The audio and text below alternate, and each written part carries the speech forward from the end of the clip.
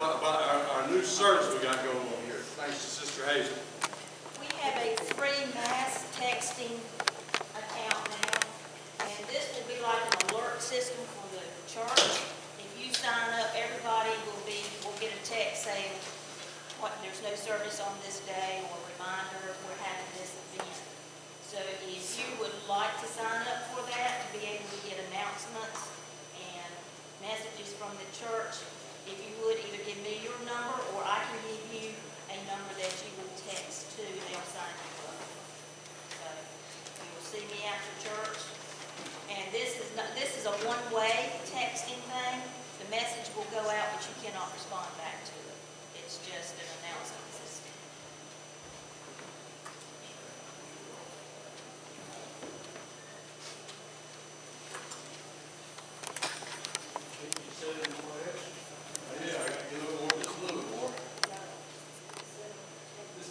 Get over the flu stuff. Speaking of flu, Pastor. Ma'am? Speaking of flu.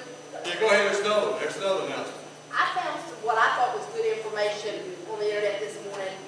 A brief summary of the information you need about the flu, what medicines to take, what not to take. I made some copies of it. If anybody's interested in seeing it, I'll give you a copy of it. That's good. Also, I can tell you, I had the flu last week, and I didn't really realize what it was, but I had all the symptoms. And so my wife got me to go to the urgent or the doc in the box next to McDonald's, and they put me on Tamiflu, and I was already hurting. But ever since then, my knees have swelled up. I can't walk. So I don't know if it's a reaction to Tamiflu or what. But y'all just remember, be careful. Even sometimes the cure is as bad as the disease. If that's what's caused it, amen. Isn't God good? Amen. There I think it's my temper looking good. I know you can't help it. You can't help it. You're looking good. God's got all this. It's all going good. Amen. Just remember, look, many are cold, but few are frozen. Amen. Amen. Look, I can't find all my stuff. We've been moving stuff around. I got some that goes down here. So I can put this down where y'all can see me, but maybe somebody was tired of looking at me, so we left. I'll put it up high here today. Isn't God good? Yeah. Everybody seen that little blue, the little blue block? The blue block. Okay. All right. God is so good to us. He's better to us than we are to ourselves, isn't he? Get your Bible out. We're talking about, you don't want to miss next week. This week we're talking about revolutions. Listen carefully. Don't misunderstand what I'm saying. Next week, unless the Lord changes it again, next week we're going to do another New Year's service, but it's going to be called, listen carefully, New Year's Resignations. Listen carefully. It's a play on words. New Year's Resignations. And so come on next week. It's going to be awesome. And I believe somebody's going to actually, it's going to make a difference in their lives. They're going to be touched in such a powerful way. We thank you for all the Lord does all the time. Amen. Let's see here. Down there. There you go. Good. Now I can see y'all better. I can see who's sleeping and who's playing on their phone. That's one of our resignations for this year. I will no longer be on Facebook and or playing games while the pastor's trying to give me the word of life. You say, well, I can think better. No, that's called a distraction. That's why people get killed texting and driving. I decided to go to hell because you were texting in worship.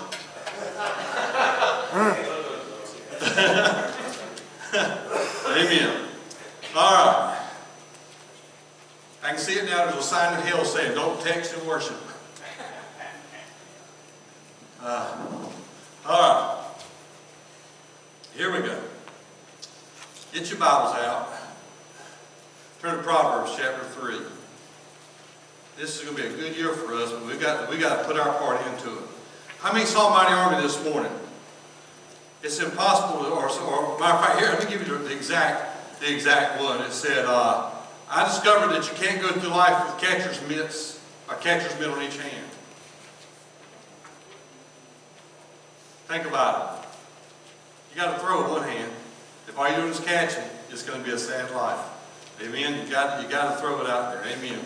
Get your Bibles, turn to Proverbs chapter 3. God is so good to us. All the time. Even through all this bad weather that we've had, we could have been a whole lot worse. There were some deaths. There were some fatalities through all of this, and there was some bad stuff happening to people around here. But overall, compared to what could have happened, the Lord was blessed. Amen. Proverbs chapter 3. And I'm going to give something where we stopped where we were at last week, and then I'm going to go right on in and jump on in. I'm going to tell you what they were. How many did make any resolutions this year? Just in case you didn't, it's not too late. I'm going to give you some if you don't know what you want to know. I'm going to give you some. Matter of fact, how many? But are you sick of making resolutions every year that you never keep? Are you sick of saying what you're going to do and then it doesn't happen? We're going to talk about some things that you can do, but I'm going to give you some kind of humorous ones to start with. I've decided some things I can use as a starting point. I'm pretty sure I can keep these resolutions. Number one, first resolution of the year, gain weight. At least 30 pounds. Bodybuilding, okay, that's right. Matter of fact, I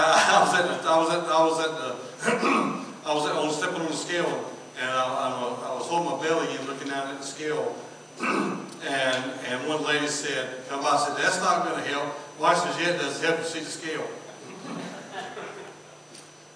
Stop exercising; it's a waste of time. Take a resolution. What about this? Read less, it makes you think. Procrastinate more starting tomorrow. Get into a whole new rut. Speak in a monotone voice and only use monosyllabic words. Isn't that cool? Create loose ends. Get further in debt. Don't believe politicians. Break at least one traffic law. How many want to do all these things? Not me. They're funny, but we're not even funny, actually. We need to make resolutions that are going to make a difference in our lives. Amen. And so here we go. Proverbs chapter 3. Stand for the reading of the word.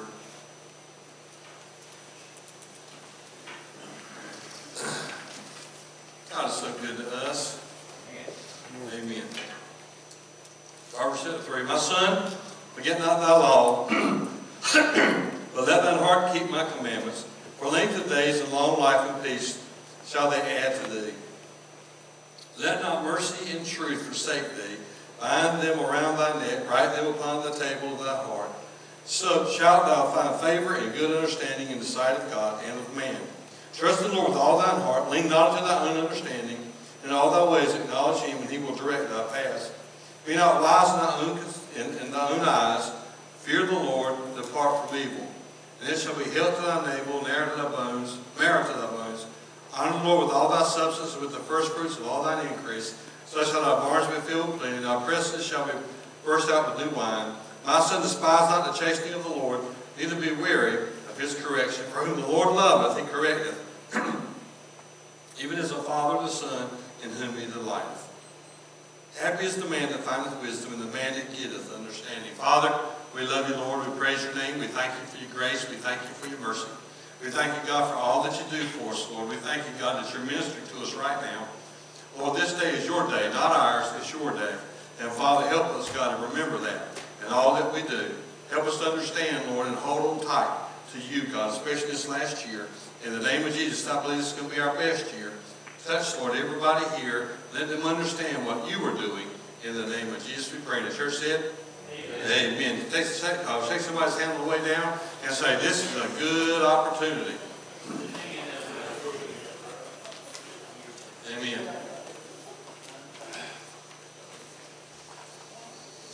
Now, this is just a couple of slides from last week for those that may not have been here, so you can kind of keep up with where we're going. If you want a good summary of life, go to Proverbs chapter 3. So last year this time, some of you were saying this year things are going to be different. I'm going to change. How many said that last January? Amen? I I'm going to be a spouse. I'm going to spend more time with my family. I'm going to spend more time reading my Bible, spend more time praying, spend more time serving others. This year I'm going to get my ducks in a row. I've heard people say that. I've said that. Amen. But just a simple show of hands. How many stuck with me? Well, come on now. Amen. So now, so watch this. People make resolutions, and we've been talking. This is just slides from last week. I promise we're going to, or week before last. We weren't here last week. New Year's resolutions basically fall into three categories: things that make us look better and live longer, things that make us have more and help us to get along with everybody else. It means actually longevity, prosperity, and peace. And in order to affect our lives, we must move from resolutions, which are thoughts. We got a thought. I have a bunch of good thoughts. Amen. I think about exercising really hard every day. I think about ways to just improve everything I can touch my hands every day. I think of ways, all kinds of ways that the church could be so much better, blah, blah, blah. But guess what? As long as they're in your mind, they're just thoughts. And thoughts, until they come out of your mind, until they actually become action, they're just thoughts. So, resolutions don't last. I've yet to see a New Year's resolution last. But revolutions do, because a revolution is actually attitude-based. Amen? And so, speaking of attitudes, now we're going to do revolutions. And so here's some from last week. And I'm going to go ahead and we're going to read this scripture again. And please pray for these. I think, like I said, I think it might be a reaction from Tamiflu. I don't know. But all of a sudden my knees are swollen up. And I can't get them to go back down. So I know it's got something to do with that flu. It got something to do with this stuff. I know God's got this. Amen? Always. My son, forget not my law. Let not thy heart keep my commandments. Let thine heart keep my commandments. For length of days and long life and peace shall they add to thee. Let not mercy or truth forsake thee. Bind them round thy neck. Write them upon the table of thine heart. So thou shalt find favor and good understanding in the sight of God and man. Trust the Lord with all thine heart, and lean not into thine own understanding. In all thy ways acknowledge him, and he shall direct thy paths. Be not wise in thy own eyes. Fear the Lord, and depart from evil. It shall be health to thy navel, and marrow to thy bones. Honor the Lord with thy substance, and with the first fruits of all thine increase. So shall thy barns be filled with plenty, and thy presses shall burst out with new wine. My son, despise not the chastening of the Lord, neither be weary of his correction. Whom the Lord loveth, he correcteth, even as a father, the son in whom he delighteth. That's the first 12 verses. And here's our revolutions from last week. And then we're going on. Revolution number one, or attitude number one, is simply, let love and faithfulness never leave you. Revolution number two, or attitude number two, trust in the Lord with all your heart. Attitude number three, do not be wise in your own eyes. Attitude number four, honor the Lord with your wealth. And attitude number five, despise not the Lord's discipline. Remember, when we see chastising, we always think that that's a bad thing. It's not a bad thing. How many here go to training at your work? You have training classes. That's discipline. That is Old English chastising. How many here like to study at night? Or study when you get a chance? You're studying your Bible. You know what? You're chastening yourself. Amen? So chastening is not a bad thing. Every time we see chastening, we think of a whip. Or we think of taking you to the woodshed. No, chastening is discipline. Discipline can be rough. But discipline is just getting yourself in the condition to learn and to change your ways. Okay, so now, revolution number 6. Now, we got the first 5 right there. Now, revelation number 6, which is so cool. We all need this. I love this. What exactly is a New Year's resolution? It's a to-do list for the first week of January. Amen. Here we go. Revolution number 6, or attitude number 6. Search diligently for wisdom and find it. Don't just look for it, find it. This is the man who finds wisdom, the man who gains understanding. For she is more profitable than silver and yields better returns than gold. She is more precious than rubies. Nothing you desire can compare to her. Long life is in her right hand, and in her left hand are riches and honor. Her ways are pleasant ways, all her paths are peace. She is a tree of life to those who embrace her. Those who lay hold of her will be blessed. By wisdom the Lord laid the earth's foundation. By understanding he set the heavens in place. And by his knowledge, his deeps were divided, and the clouds let drop the dew. My son, preserve sound judgment and discernment, that the clouds let drop the dew. My son, preserve sound judgment and discernment. Do not let them out of your sight. They will be a life for you and an ornament to grace your neck. Then you will go on your way in safety, and your foot will not stumble. You will lie down. You will not be afraid. When you lie down, your sleep will be sweet. There is no stopping us. We have to find wisdom. I remember working at Procter & Gamble, and this is kind of a crazy way. Let me just go ahead and go to the next slide, and I'll explain what I'm talking about. So search diligently for wisdom, right? Well, there's two kinds of wisdom. Did you know that? I'm not talking just earthly wisdom and spiritual wisdom. I'm talking about there's actually two categories or two groups or characteristics of wisdom. The first characteristic, of course, is information. It says, verse 13 through 20, it talks about wisdom would deal with knowledge, learning, information, intelligence, data, facts, intellect, and experience. And then there's know-how. It talks about those characteristics of wisdom which deal with perception, discernment, judgment, reason, insight, prudence, discretion, and just plain old common sense.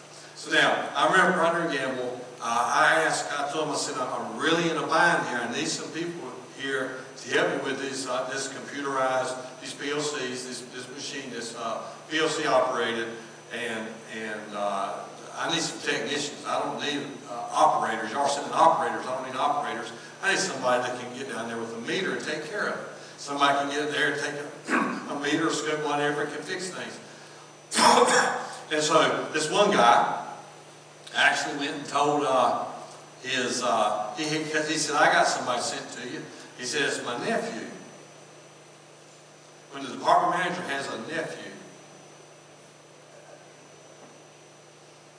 he says his nephew who just graduated from electronics school. I said, well, okay, so it's his nephew, so that means I have to be careful how I say it. He's my boss. And he's from just electronics school, but I found out once he went to work there, I trained him for the first 3 or 4 months, and I found out he couldn't walk and chew chewing gum at the same time. Honest to God, he could not take a meter and find a bad fuse. He had a 2-year degree. He could not find a bad fuse. He could not terminate a motor. He could not do anything we needed done. He had no idea what a PLC was. And so I actually said to my immediate boss, why don't you just send me another operator instead of sending me him? He said, well, that's the boss's son or nephew. He needs a job, and he went to his uncle, and his uncle said, I got one for you. David needs help. We're going to send you to him. Oh, praise God. Hallelujah. Again, information. He had a 2-year degree, information, but he did not have any know-how. He could not even check a fuse. I kid you not, he could not take a meter and check a fuse. I almost died when I saw what they sent me and how I had to train him to go and use meters and use all this other stuff, megas and all this. It just blew me away. But again, a lot of times we have information. We hear it every Sunday. Every Sunday you hear information. But if all it is, if you don't apply it to your life, if you have a bad attitude, if you won't grow up in the Lord, what it's going to be is just information. And so when you need it, guess what? You're not going to be able to use it. It's amazing how much information we have been given over the years. How to live for God, how to do for God, how to handle things, how to handle ourselves, how to handle other things, how to handle people, how to handle certain situations. But then, because it's only information, it doesn't help us when we get in the trenches. So God says it's important that we ask for wisdom. I don't want just information. I got all kinds of information. You know, as I'm going to school now, and I sat back, and Linda's going to school too, and she's taking a class that I took last year. And while she's taking that class, she said, well, what you think about this, blah, blah, blah, and I'm just rattling it right off to her. And she goes, this is, and I let her watch, I watched her watch some of her classmates who had never been in a leadership class. And they were just astounded by some of the stuff they were watching. And it's stuff I've been learning now for about 15, 20 years. And so to me it was old school. To them it was new school. But you know, whether it's old school or new school, if we don't use it, if you don't use it, it's worthless. So, ask God this year as a resolution, God, I don't want just to have knowledge. I don't want to sit down to another sermon and get knowledge and walk off and never use it.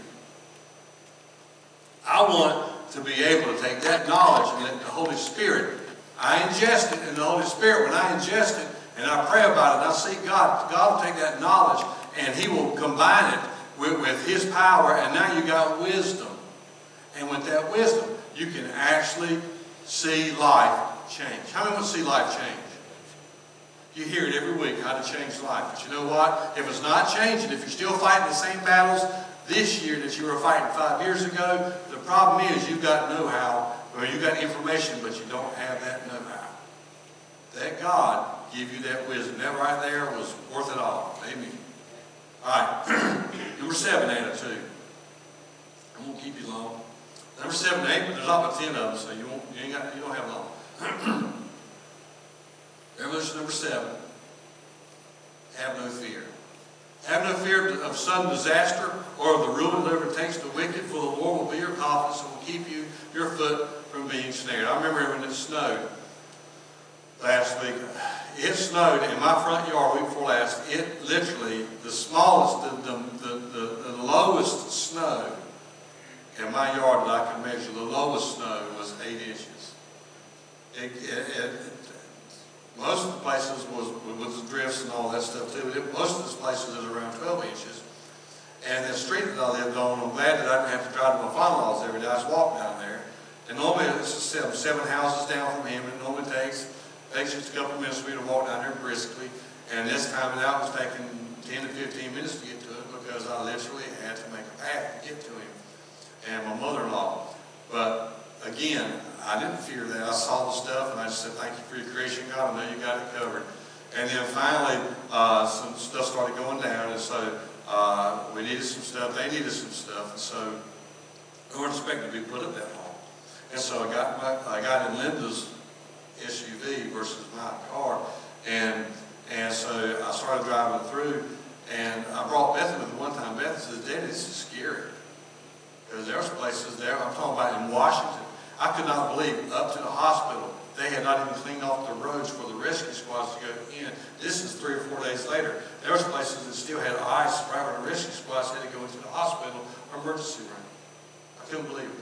I don't remember this much snow and this much ice. And after all these heavy temperatures yesterday, there was still a big old pile of snow that you could set in 1, 2, 3, 4, 5, 6, 7 pews around. There's a big old pile of snow out in the mall. They had just piled up, and it was about 6 or 7 foot deep with all those temperatures. That's how much snow we had. Y'all remember y'all were there?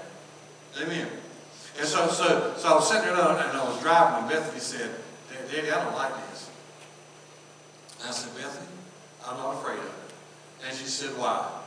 I said, well, personally, it's because I know how to drive it. This is my first rodeo. You don't know how to drive it, but I do. I said, but if that's all I had to go by, I would really be afraid.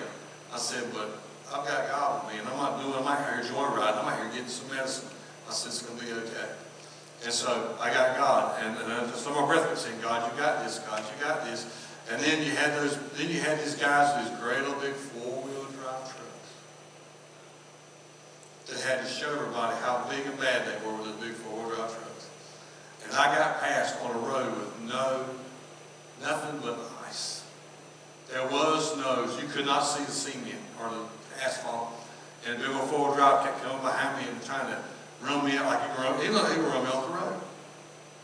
And I looked over at Beth and I said, I ain't moving.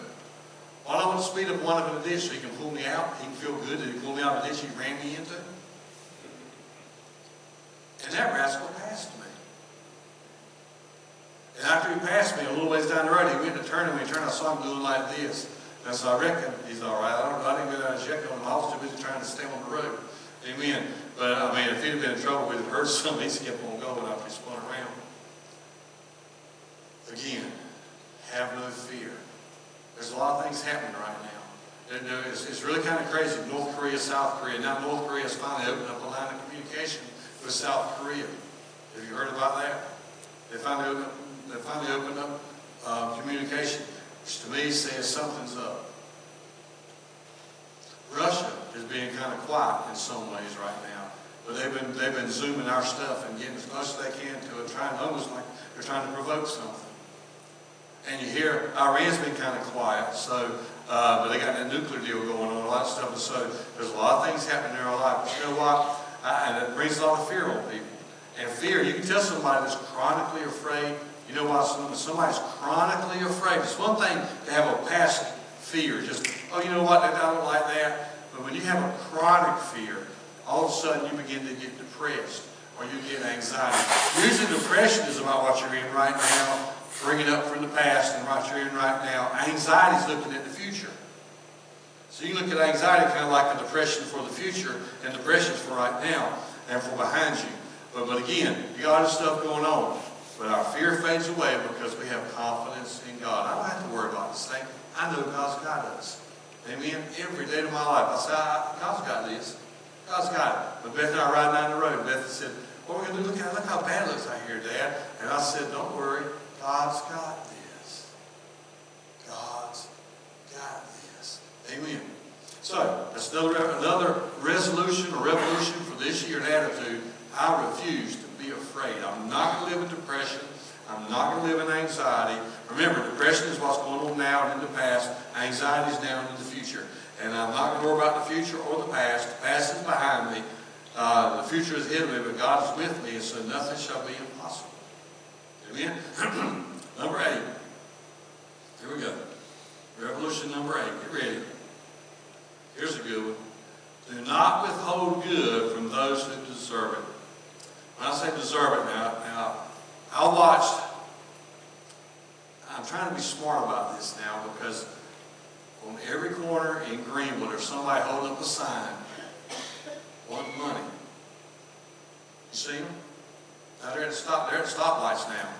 And they're holding up a sign, homeless, need food, God bless. And they're talking on a cell phone, smoking cigarettes, and run back over to get something fancy to eat and come back over, and again, cell phone and cigarettes, and they're homeless. You know what? If I'm homeless, I'm not going to be smoking cigarettes. If I'm homeless, I might have a phone. I'll buy the cheapest phone I can get. I'm not going to have an iPhone with all the stuff on it. You know, I had a guy literally, he was delivering something for me from a business. And then I said, I'll help you. Because the man said, I will deliver it today, but we don't have anybody to help the delivery guy. I said, I'll help you. And so I went to help the delivery guy. We're riding down the road and he says, I don't make enough on this job. I said, you don't? He said, no. He said, here's what I make. I couldn't believe it. He said, here's what I make. And he says, and how am I supposed to pay $150 a month to DirecTV?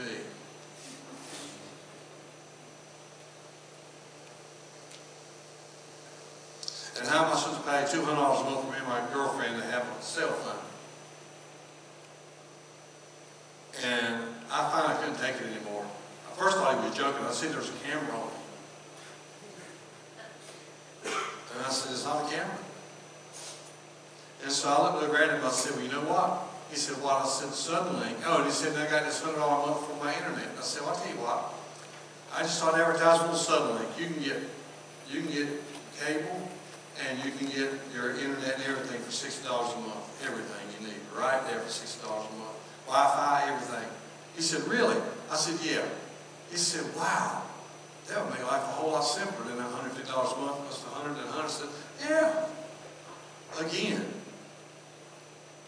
I gave him so I gave him a tip. And so I gave him a tip, and I gave him a tip as I'm riding back. He's taking me to my house, or to my car. He's taking me to my car, and I gave him a tip. Then he said, well, this is enough for me to get supper. And this is enough for my girlfriend to get supper, for my baby to get supper, but this ain't enough for me to get supper.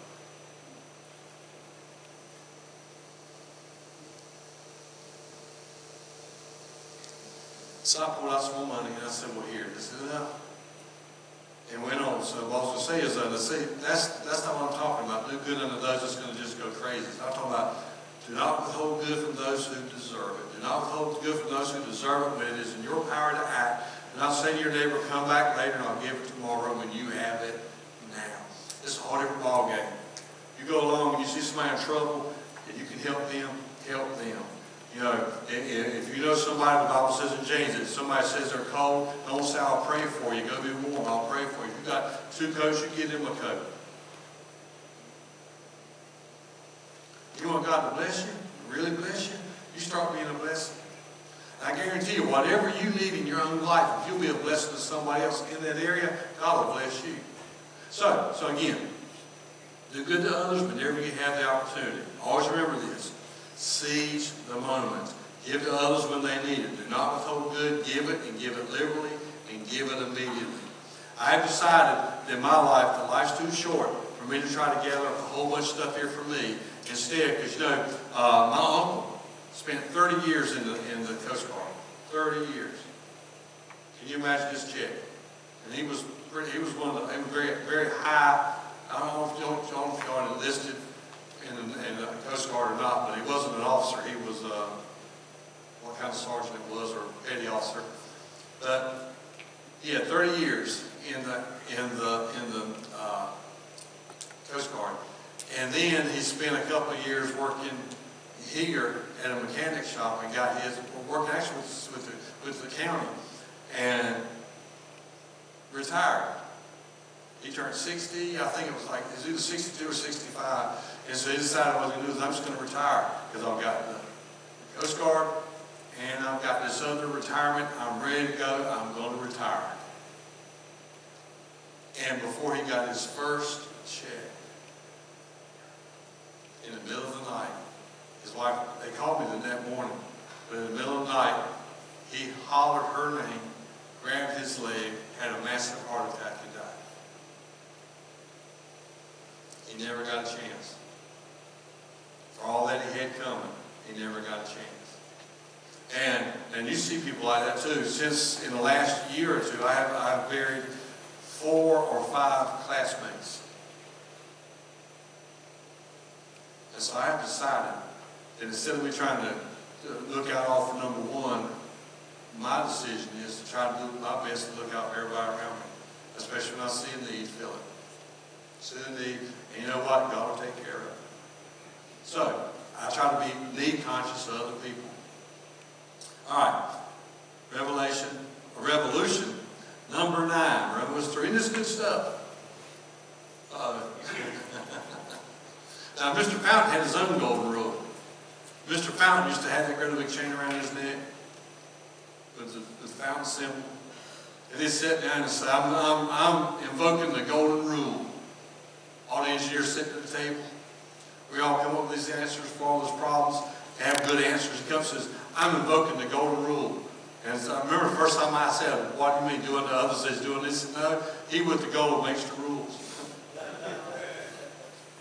Well, this isn't the same golden rule. Watch this. Attitude number 9. Do not plot harm against your neighbor who lives trustfully near you. Do not accuse a man for no reason when he has done you no harm. You see, plotting against others should never be the activity of God's people. It is never justified. Never. Even if somebody's done you wrong, it is never justified for you to get him. Let me get him. You know, I've seen some guys over the years that honestly, I know what they were doing. I know what they were saying. I even heard them. I even called them in it. And then when then all of a sudden, I had some guys one time that were talking about DC and Daniel because they didn't think DC and Daniel were living up to their expectations, although their children didn't matter. But DC and Daniel lived up to their expectations. I said, well, they're my kids, if you don't mind. And I said, living up to my expectations, and they're also serving God. So if you don't mind, me and God got this. Well, the harm they tried to cause, and then within months, their children went down real quick and were in bad trouble with drugs and other things, and they come to me, wanted me to help them. Now, I could have said, tough luck, buddy. You're complaining because DC happened to be in a club that would serve beer to older age people, but not to him. And he had a tag on his arm. This is the deal with it. He has a tag on his arm. He's not being served beer. He's there with the kids younger than his age and younger. They're not even drinking. You're complaining about that. Now, if I didn't, you know what? He came up, and I said, what can I do to help you? And he just put his arm on my shoulder, and he cried like a baby. And I held him, and I cried with him. Now, the human side of me wanted to say, tough luck, buddy. But the God side of me said, let me help you every way I can. I'll help you. And it's been over and over and over again in my life. And let me just tell you about this one situation. I was at Fountain Power Boats, and there was one of the guys, head of a department.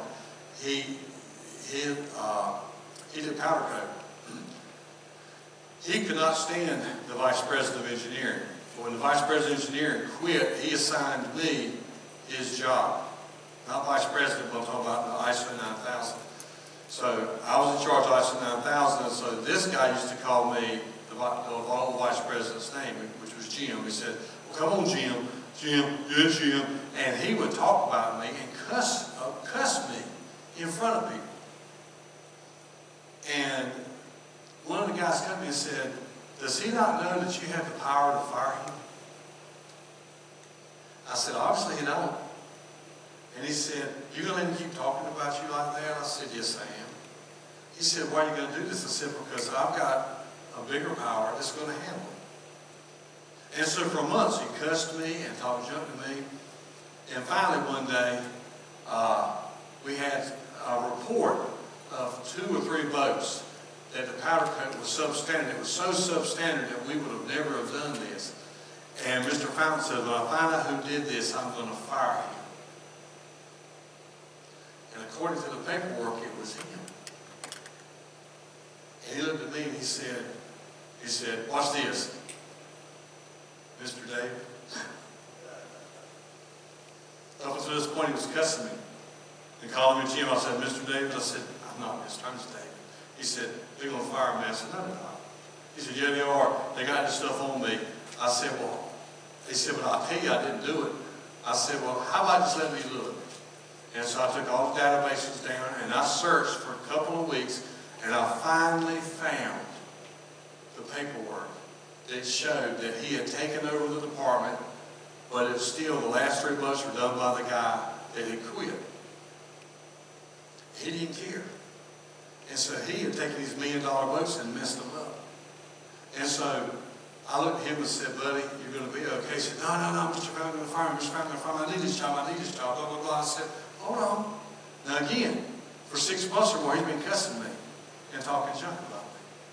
So he comes up, and I go to Mr. Fountain. I said, Mr. Fountain, Willie didn't do this.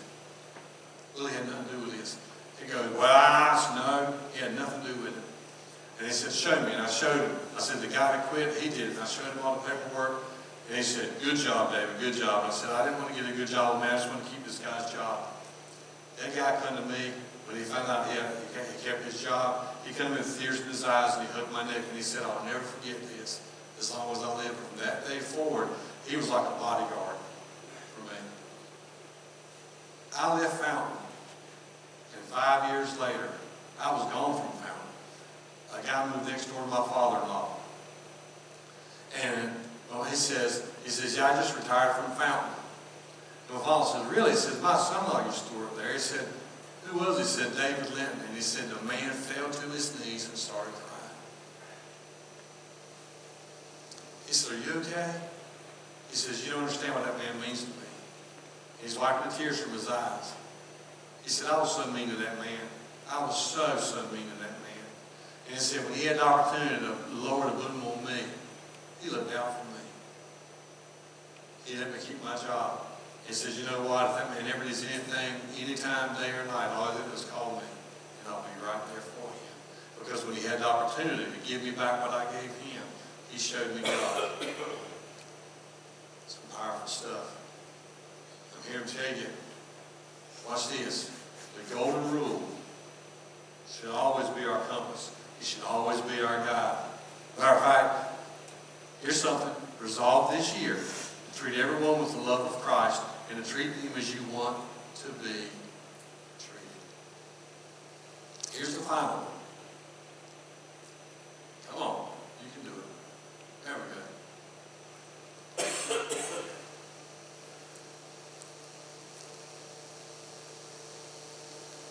Do not envy a violent man or choose any of his ways. Do not envy a violent man or choose any of his ways.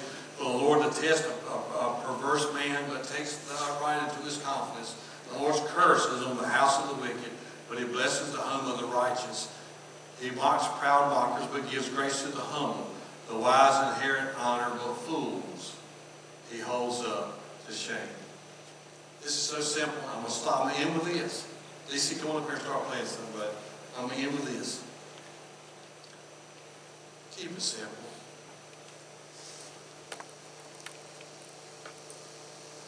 That phrase was overplayed a few years ago. But you can't overplay it when it comes to your life. What would Jesus do? What would Jesus